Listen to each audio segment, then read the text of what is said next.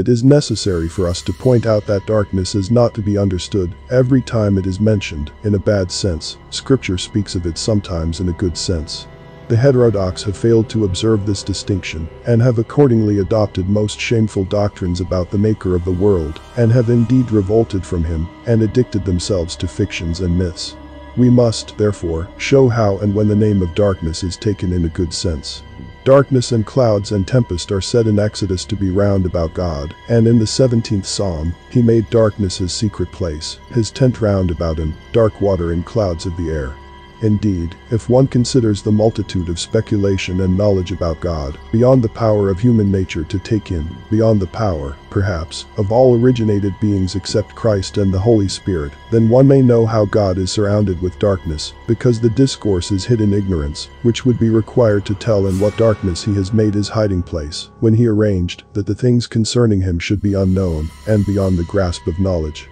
Should anyone be staggered by these expositions, he may be reconciled to them both by the dark sayings, and by the treasures of darkness, hidden, invisible, which are given to Christ by God. In no wise different, I consider, are the treasures of darkness which are hid in Christ, from what is spoken of in the text, God made darkness his secret place, and, the saint, shall understand parable and dark saying. And consider if we have here the reason of the Saviour's saying to his disciples, what you have heard in darkness, speak ye in the light. The mysteries committed to them in secret and where few could hear, hard to be known and obscure, he bids them, when enlightened and therefore said to be in the light, to make known to every one who is made light. I might add a still stranger feature of this darkness which is praised, namely, that it hastens to the light and overtakes it, and so at last, after having been unknown as darkness, undergoes for him who does not see its power such a change that he comes to know it, and to declare that what was formerly known to him as darkness, has now become light.